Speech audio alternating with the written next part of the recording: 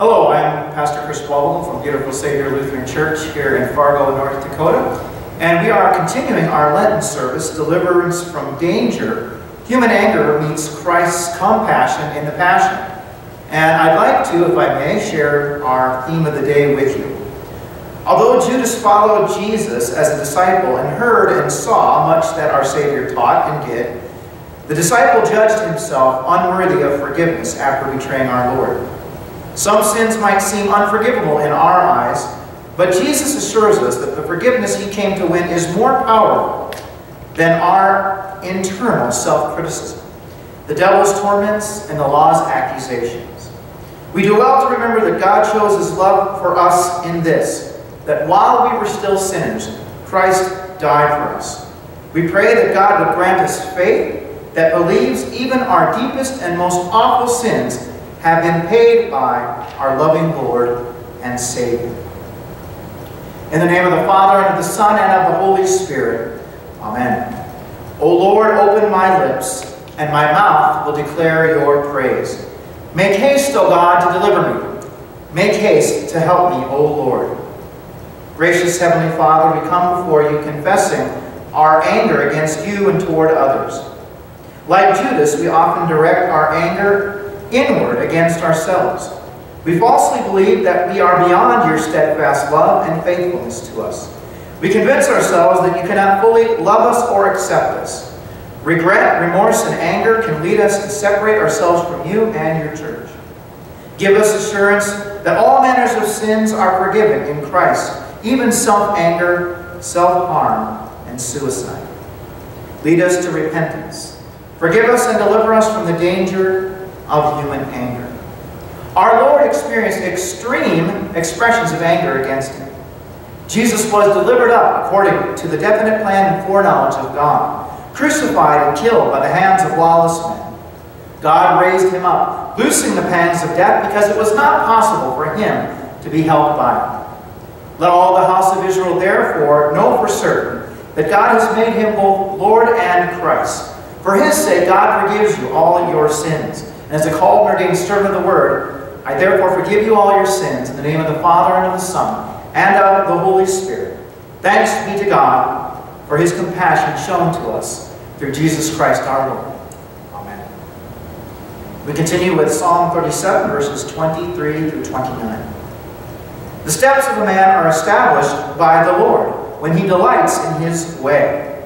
Though he fall, he shall not be cast headlong, for the Lord upholds his hand. I have been young and now am old, yet I have not seen the righteous forsaken, or his children begging for bread. He is ever lending generously, and his children become a blessing. Turn away from evil and do good. So shall you dwell forever. For the Lord loves justice. He will not forsake his saints. They are preserved forever. The children of the wicked shall be cut off. The righteous shall inherit the land and dwell upon it forever. The Lord be with you. Let us pray. Merciful Father, our sins often pain us, causing tremendous regret and guilt. Point us toward your complete pardon in Christ, and grant us peace in your forgiveness and mercy. Through the same Jesus Christ, your Son, our Lord, who lives and reigns with you in the Holy Spirit, one God, now and forever. Amen. Our scripture reading for this evening comes from Matthew's Gospel, the 27th chapter, beginning with the 3rd verse. Then when Judas, his betrayer, saw that Jesus was condemned, he changed his mind and brought back the 30 pieces of silver to the chief priests and the elders, saying, I have sinned by betraying innocent blood. They said, what is that to us? See to it yourself. And throwing down the pieces of silver into the temple, he departed, and he went and hanged himself. But the chief priests, taking the pieces of silver, said, it is not lawful to put them into the treasury, because it is blood money. So they took counsel and brought with them the potter's field as a burial place for strangers. Therefore that field has been called the field of blood to this day. Then was fulfilled what had been spoken by the prophet Jeremiah, saying, And they took the 30 pieces of silver, the price of him on whom a price had been set, by some of the sons of Israel, and they gave them for the potter's field, as the Lord directed me. This is the word of the Lord. Grace, mercy, and peace from God our Father and from our Lord and Savior, Jesus Christ. Amen. Do you ever lie awake at night, tossing and turning, reliving some sin or some mistake that you committed from your past? And maybe it's not so much a sin of commission, something that you've done, but a sin of omission, something that you've left undone. And you pose the question, if I had just done this, or if I had just done that, or if I had done things differently, would things have turned out better? Have you ever become so frustrated with yourself that you think about or actually commit self-harm of some kind? Whether that be emotional, psychological, or even physical. One of the disciples, one of Jesus' chosen 12, did just that. Continuing beautiful Savior's Lenten theme of the danger of human anger and Christ's compassion in the Passion, tonight we look at Judas. And Judas Iscariot is perhaps one of the most tragic figures in human history. Think about it. Judas himself was with the Lord during his public ministry. He's connected to Christ for several years and witnesses numerous miracles, witnesses Jesus' teaching and preaching among the people, yet ultimately betrays the Lord. And wrought with guilt, Judas takes his own life, more than likely convinced that he could never be forgiven. Explanations abound as to why Judas betrayed Jesus in the first place. We know that his betrayal fulfilled the Scriptures. We know that Satan influenced his behavior and even possessed him to do this unthinkable deed. Judas did not betray God in the flesh, Jesus Christ, his master, his rabbi, though simply out of the blue. There were warning signs before this happened. Early on in John's Gospel, Jesus calls, and he doesn't identify which one, but he says to the disciples, one of you is a devil. One of you is a devil. And he referred to Judas, of course. And even though Judas was numbered among the disciples and was allotted his share in this ministry, he was more interested in earthly riches. In John chapter 12, for example, 6 days before the Passover, Jesus comes to Bethany, where Lazarus was, whom Jesus had raised from the dead. So they gave a dinner for him there. And Martha served, and Lazarus was one of those reclining with Jesus at table. And Mary took a pound of expensive ointment made from pure nard and anointed the feet of Jesus and wiped his feet with her hair. And the house was filled with the fragrance of perfume. Judas Iscariot said, why was this ointment not sold for 300 denarii and given to the poor? And then Scripture tells us Judas said this, not because he cared about the poor, but because he was a thief. And having charge of the money bag, he used to help himself to what was put into it. Jesus' response to Judas, why did she do this, was, leave her alone, so that she may keep it for the day of my burial. For the poor you will always have with you, but you do not always have me. This, along with many other exhortations, warnings, and proclamations, Jesus gave to Judas.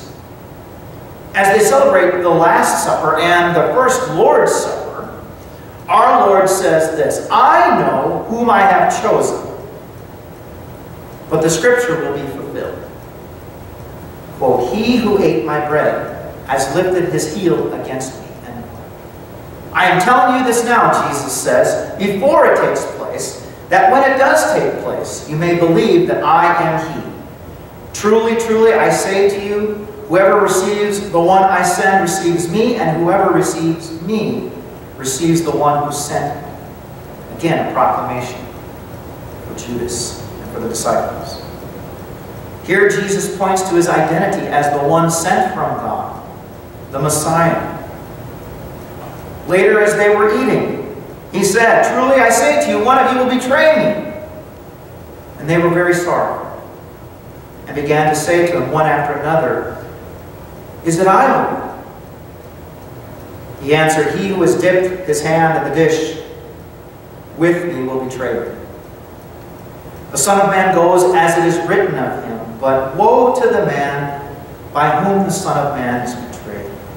It would be better for him that he had not been born." And again Judas answered him, saying, "Is it I, Rabbi?" And he said to him, "You have said so." And of course we must recount again many, many proclamations that our Lord gave to his disciples, including Judas, that he had come to suffer, die, and rise again for them and for the entire world, to forgive their sins and restore the kingdom of God. Even though Judas heard this directly from Jesus, he doesn't go to Jesus to confess his sin that he had betrayed innocent blood. No, he goes to the chief priests. And they express a lack of sympathy and concern. When he tells them that he has betrayed innocent blood, they say, "What's that to us? That's your problem," basically. Right? But Judas never goes to the one who could speak a word of peace and pardon, who could calm his internal struggle and that thinking about what he had done. And wrought by guilt, remorse, and anger, Judas does not believe that Christ's innocent blood could forgive his sins, would be shed to forgive his sins. Instead, he takes his own life. Perhaps he thought he deserved nothing but punishment, nothing but death. That is a heavy burden. Brothers and sisters in Christ, we all deserve punishment and death for our sins. But this is exactly why God the Father sent his Son Jesus in the first place. All along, our Lord speaks to Judas on many occasions to try to change this disciple's destructive course. Knowing what the Scriptures said and knowing what Judas will do, Jesus still doesn't give up. He still warns. He still proclaims, he still speaks, and he still loves. The problem does not lie with limited attempts by our Lord Jesus loving Judas and proclaiming the gospel to him, but instead lies in a stubborn refusal to receive and believe in Jesus as the Christ, as God's payment for all of our sins. That he was punished for all of our sins. Jesus is the sacrifice that God required and sent, the one that fully satisfied the law's demand for perfection and the law's demand for the shedding of blood and death. We may be angry with ourselves concerning our sin, and we should turn away from that sin. We should repent of that sin. And in the midst of it, we might feel remorse, regret, and shame. That's the law doing its work. We might even shed tears. But hurting ourselves in destructive ways takes our eyes off of Jesus, who bore our sins and suffering upon the tree of Calvary. When it comes to punishment and guilt for sin, all of that burden has been placed on our Lord. All of it. Punishing ourselves through self-harm will not make proper amends to God. It will not right wrongs. But the death of Jesus and his blood and his resurrection did, fully and completely, once for all time and once for all people. Taking our lives, harming ourselves is against the fifth commandment. It's against God's will. Taking things in our own hands to mete out justice is also against God's will. So we ask that God would take our lives in other ways, not to end it violently by our own hands, but to transform it, suffering, death, and resurrection of his Son. And that is exactly what God does. We ask the Lord to take our old Adam, the life we used to live, of sin and death, and drown that old man, so that we may rise to new life, the life that our Savior has won for us and given us, the life that our Savior gave us where we died to sin and are alive to God. Instead of seeking to punish ourselves, brothers and sisters in Christ, I exhort you to give thanks to God and His mercy and His steadfast love that He punished the perfect Holy One in our place. Instead of viewing our lives through the lens of human anger, let us view our lives through the lens of God's compassion through our Lord Jesus Christ. The great hymn states this: "Take my life, Lord, let it be consecrated, Lord, to Thee. Take my moments and my days, let them flow in ceaseless praise." Amen. Now may the peace which surpasses all human understanding guard your hearts and minds in faith. Christ Jesus our Lord. Amen.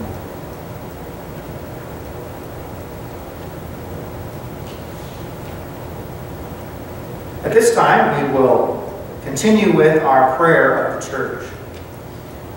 O Lord, have mercy. O Christ, have mercy. O Lord, have mercy. Help us, O Lord, this night to live without sin. O Lord, let your mercy be upon us, as our trust is in you. Hear our prayer, O Lord, and let our cry come to you. Lord, in our hour of need, we lift up our cares to you, knowing that you hear us even before we give them to you altogether.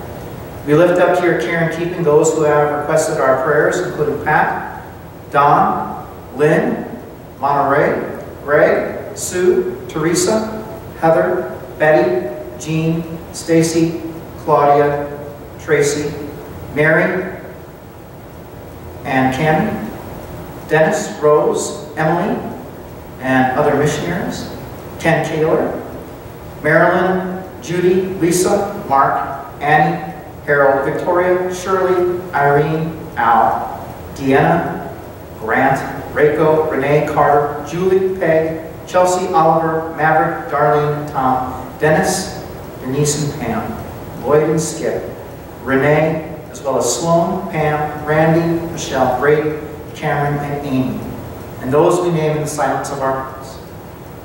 Grant to them, Lord, peace during their difficulties, and a surefire hope, Lord, that you are with them, and the resurrection of the dead and the life of the world to come. Grant them healing according to your good and gracious will, and surround them with your love. Lord, in your mercy, hear our prayer. Into your hands, O Lord, we commend all for whom we pray, trusting in your mercy through your Son, Jesus Christ, our Lord. Amen. Let us now pray the prayer that our Lord taught us. Our Father, who art in heaven, hallowed be thy name. Thy kingdom come, thy will be done, on earth as it is in heaven. Give us this day our daily bread, and forgive us our trespasses, as we forgive those who trespass against us. Lead us not into temptation, but deliver us from evil. For thine is the kingdom, and the power, and the glory, forever and ever. Amen. The grace of our Lord Jesus Christ, the love of God the Father, and the fellowship of the Holy Spirit be with you all. Amen.